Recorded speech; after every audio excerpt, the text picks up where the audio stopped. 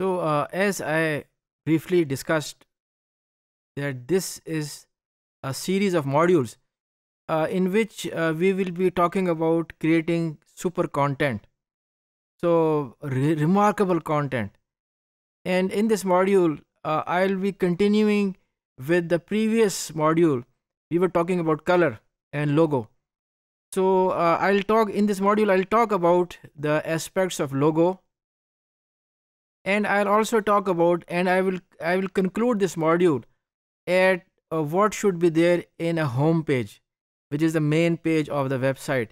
Home page is the page where the main traffic lands, the organic search results. I'll talk more about it. So let me talk about the combination of colors and shapes and fonts that go into a logo. So what's in a logo? Well, to tell you the truth, a lot of thing is in the logo.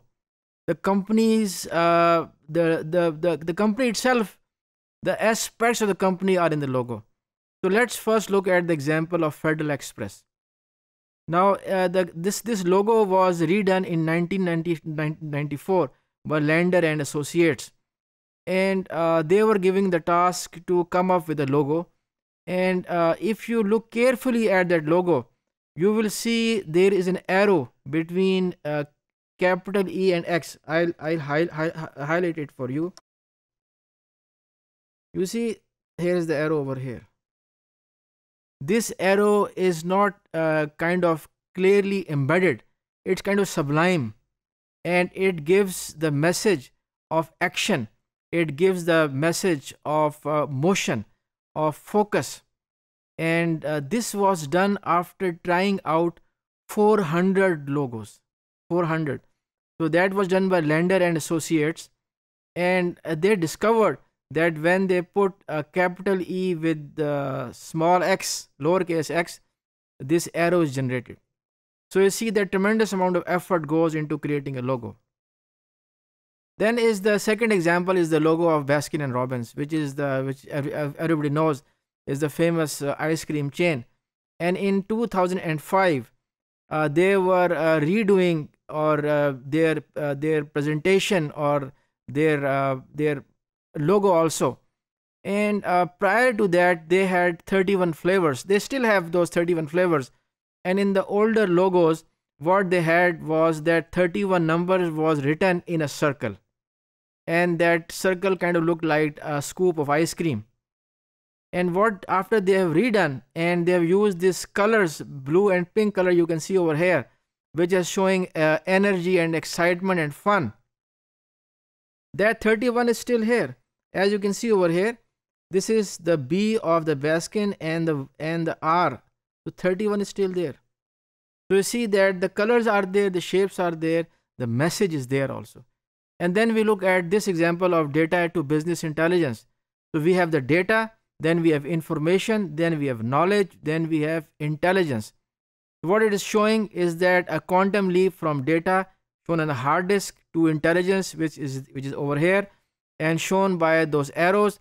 And the leftmost arrow, the first leftmost arrow looks like an eye, a calm and in peace. So when the data is converted into intelligence, then of course there is calmness and there is peace. You see how much important messages are there in the logo. So if you have to say something, if you have to tell something, then if that something can be conveyed using an image, using a small video clip, then why not do it? What is the point of using lots of text? So show instead of telling. If you can convey your message by an image instead of 1,000 words, then it is better that you use an image instead of 1,000 words on your website. Because remember, when people come to the website, they have a short attention span. There are not few hundred websites, there are millions of websites. And if the person who comes to your website, the visitor, doesn't get the message which you are conveying, that person is going to go away.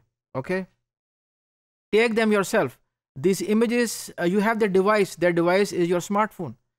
You can take the pictures, but be careful about the background and the color and the lighting to take the picture yourself. And the other option is that you go for stock images, which are very high quality and cost a fraction as compared to the picture which I can take and you can take. But if you want to invest and if you are selling the products on the internet, then engage a professional photographer. For that investment is going to pay you.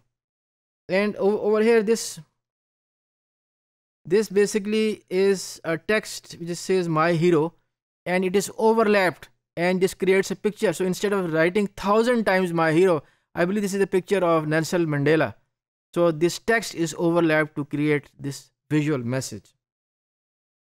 So about the mobile friendly, if you recall in module number 5, I told you that 68% of the world population, 68% penetration is of unique mobile numbers. Of course, all of them may not be smartphones, but look at the statistics. People are doing 80% of their purchase searches over their smartphone, moving their fingers, sliding over it.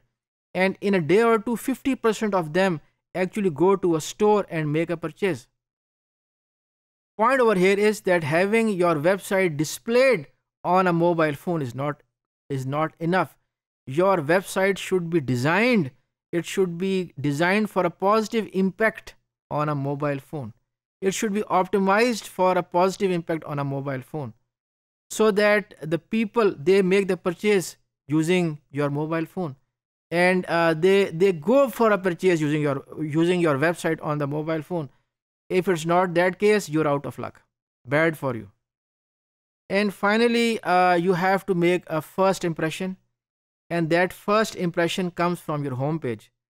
And that homepage is the key, because there are numerous statistics. For example, there's one statistic that 94% of the people who make a decision by looking at your homepage. Your homepage is the first page in which a visitor lands through organic search. This is the homepage from a blog traffic comes to your homepage, as opposed to a paid advertisement page. So homepage is critical. So that's about it I have in this module.